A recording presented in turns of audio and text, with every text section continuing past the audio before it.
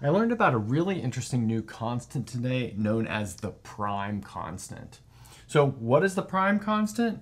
Well, it's the sum over all prime numbers of 1 over 2 to the p. And it's generally denoted by this symbol rho. And so this infinite sum kind of clearly converges by the comparison test. Notice that each term here is less than or equal to each term here where we're summing over all the natural numbers. Here the first term is 1 over 2. Here the first term is 1 over 4 because the first prime is 2. The second term is going to be 1 over 4, whereas the second term here will be 1 over 8 because the second prime is 3. And so that goes on and on. So I won't do this here, but use your favorite method to find an approximate value for this sum and post it in the comments. See who maybe has the longest approximate value. I think that'd be a nice experiment. Okay, another interesting way to look at this is via its binary expansion. And since we've got our 2 in the denominator, that means in the binary expansion, everything is going to be happening to the right of the decimal point. But it's not really a decimal. Is this called a binary point in this case? I'm not really sure. And what this gives us is a 1 at every prime location. So we know that 1 is not prime, so that means we get a 0 right there.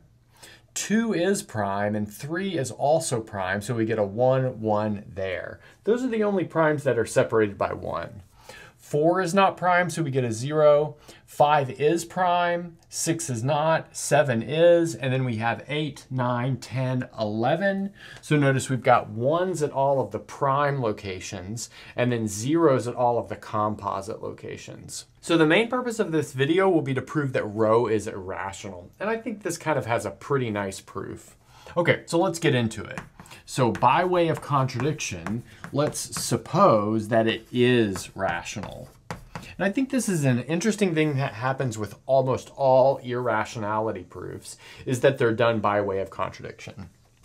Okay, then also suppose that its binary expansion is given by the following digits.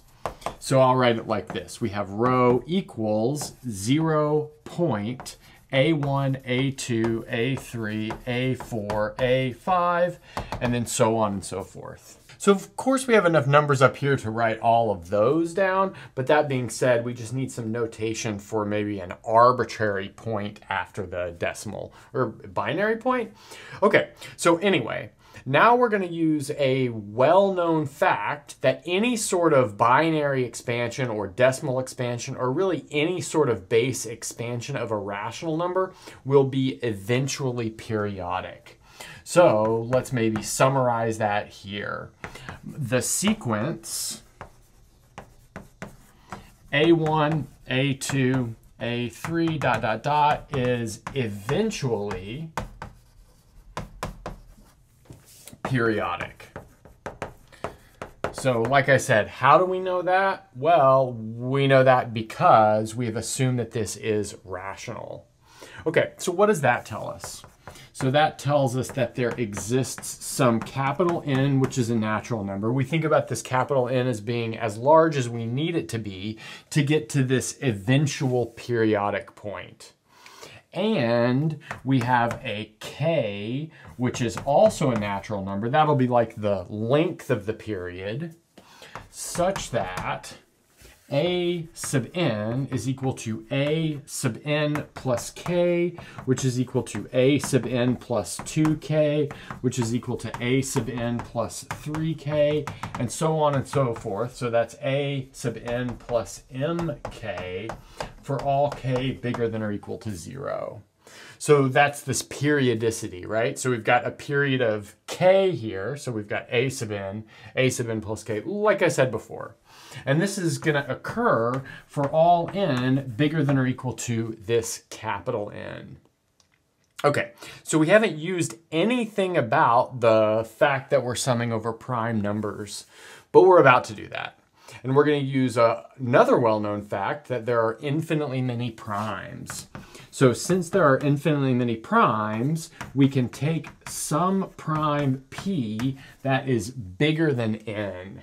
Actually, I guess we could take it to be bigger than or equal to n by our setup here.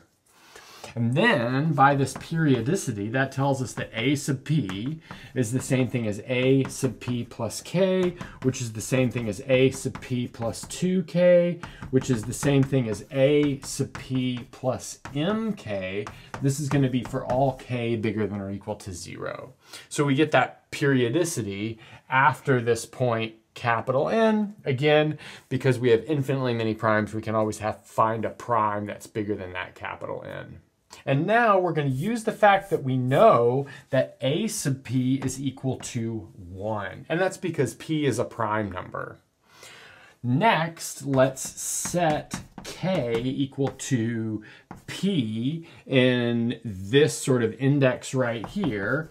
And that tells us that 1 is also equal to a sub p plus p times k.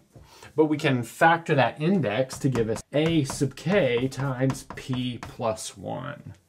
But there's our problem, because k times p plus 1 is composite, but we know we get a 0 at every composite part. So here we have this is equal to 0. But let's see what we've just constructed. We've constructed the equation 1 is equal to 0, which is a clear contradiction.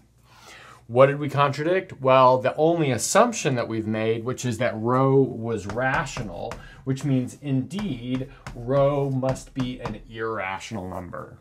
And that's a good place to stop.